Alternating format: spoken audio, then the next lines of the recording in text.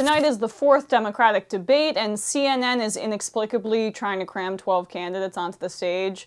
The two polling leaders, Joe Biden and Elizabeth Warren, who are neck and neck in some polls, they're in the 20s. Biden is somehow still leading in most of the polls. Bernie Sanders, who is solidly in third, and the only other candidate with double digits in polling averages, it rounds up the top three. Then there's a huge drop-off to the 5%ers, as I like to call them, Pete Buttigieg and Kamala Harris. Averaging in the 2 percentage points are Beto O'Rourke and Andrew Yang. Cory Booker and Amy Klobuchar are at around 1.5, 1.6% in polling averages. Then Democratic megadonor Tom Steyer, he's making his first appearance in the debate. He's also somehow showing up on polls. I don't know who wants to vote for him. And then there's Julian Castro at 1%, then Tulsi Gabbard at the bottom with 0.8%. In case all those numbers were a bit overwhelming, here's a visual indication of where each of the candidates are in the Real Clear Politics polling average that takes into account all of the polls. And now that Elizabeth Warren is a polling frontrunner, one of the top two candidates in polling, expect there to be a lot more pointed questions directed at her. So, rightly so, by the way. So here are some of my predictions, and you guys can come back, see if I was right, see if she should take me seriously at all, although this is a huge crapshoot, so keep that in mind. I do expect a lot of corporately framed questions about electability or how Medicare for All will raise taxes, although it'll save you money, even though it's in tax form. Yawn. In an ideal world, Elizabeth Warren would be asked, I guess what I would ask her if I was the moderator. One, about her military budget record. That's a huge, huge question mark. I've already asked her about that, and I did get an answer. Two, about some of her inconsistencies on Medicare for All, especially on her website, like the private insurance aspect about mental health care. Mental health care is health care. I would want to ask her about that. She has so many plans that there's so much conflicting stuff, and it's hard to tell. Not so much conflicting stuff, but there's conflicts. Three, also about her big donor money stance in the general. She's now said she won't take big donor money. She had previously said that she would, and then there was some weird message her campaign put out to appease the Democratic Party. I bet that last one will be asked, but from the perspective of how refusing big donor money in the general, isn't that going to hurt you against Trump? Isn't that going to hurt the Democratic Party? They might ask that, but it's going to be from that perspective, the CNN moderators. So they won't question some of her inconsistencies from a leftist perspective. They'll go after her strong progressive positions as if they're a bad thing. That's really the theme we're seeing in the corporate media, and of course we'll see if I'm right about that. Biden now. So what cannot be asked of Biden? Support for segregation, or really support for not busing. That's not fair, but not believing in busing is supporting segregation of schools, pushing for the crime bill, pushing for the bankruptcy bill, voting for the Iraq War, not remembering anything, and not having any policy ideas, and on and on. So there will likely be softball questions about Ukraine and his son, which I think is just like the most softball thing you could do for Biden, because he always just wants to pit himself against Donald Trump to say, I'm the most electable. That's what the entire campaign is propped on, is name recognition and the perception of electability. So if he can pit himself against Trump in that regard, the crowd will cheer. But I would ask him this simple question. So Obama said Medicare for All was a good idea. Do you agree with him? Well, what is it, Joe? I thought you loved Obama. I thought you said a prayer for him every night. Barack, have you mentioned that in the past 5 seconds? I thought he was your Yas King meme buddy, where you lick ice cream cones with him in your aviator sunglasses. Look, I doubt the moderators will ask that question, but per usual, I wish they would. For Bernie, for tough questions for Bernie, look, you know, he gets it from a right-wing perspective all the time. I think it's a fair question to ask. You have a really strong base of support, of hardcore supporters, and they're not moving, right? High teens, he's gone up into the 20s at some points, but he has a really high floor. But in terms of his ceiling of expanding his voter coalition, how are you going to expand with so many candidates in the race?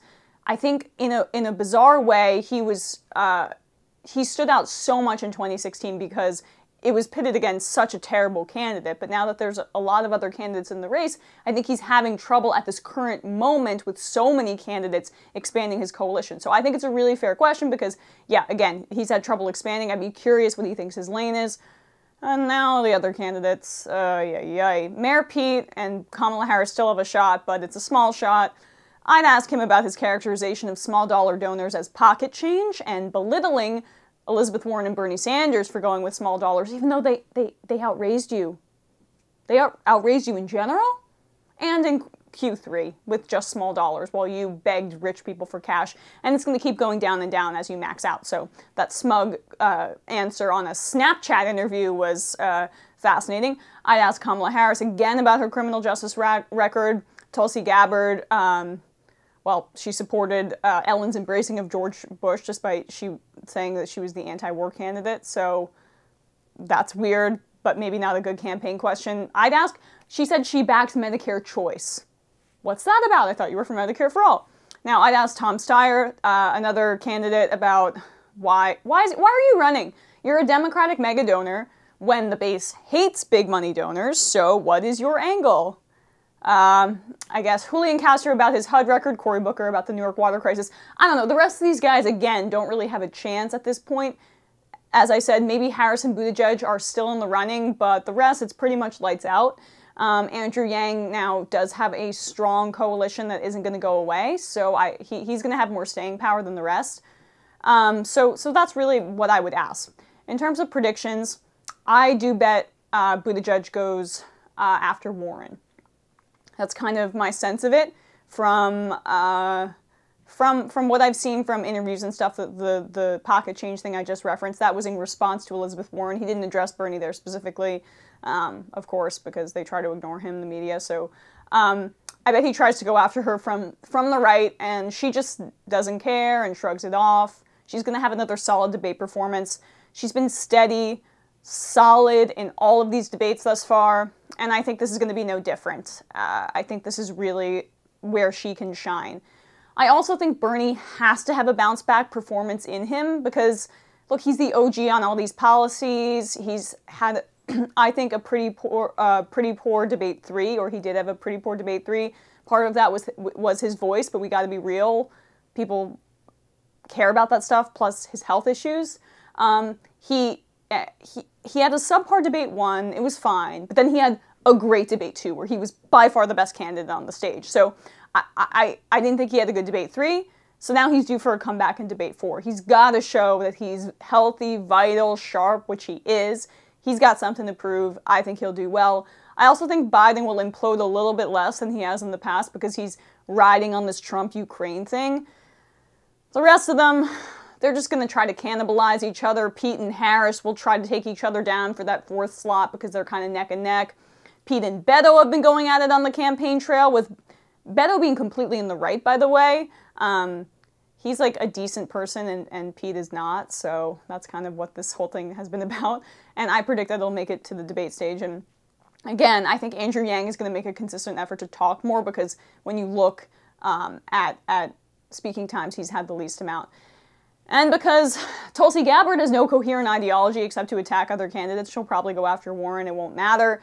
Her campaign is seemingly run by reactionary leftist Twitter, kooky leftist Twitter, not the good kind. So that's probably the route, even though she has all these right-wing positions all of a sudden. So then she won't make the next debate. And Castro's going to continue his audition for Warren's VP spot. That's very clear at this point. Lastly, I've been talking a lot. I am tired. My predictions for the winners: Bernie, Warren. I bet Beto will look like a better person in contrast to Mayor Pete if they go at it. He's the wrong politician for this time, but he's not a bad man, whereas Pete is ambition personified. I also bet Yang will continue to do well in the debates. His support is real. Big losers. Are Booker and Klobuchar going to have any attention put on them? They're going to be lost in the fray, I think. Tom Steyer, people are going to be like, who the hell is this guy? What's he doing up here? Why hasn't he been on the other debates? So that's what I think about what's going to happen tonight. This is a crapshoot. It's like gambling, so I'm going to be wrong on a bunch of these predictions, but we're going to see tomorrow. And yeah, it's getting real, guys. Iowa's in February, so votes are going to be cast soon.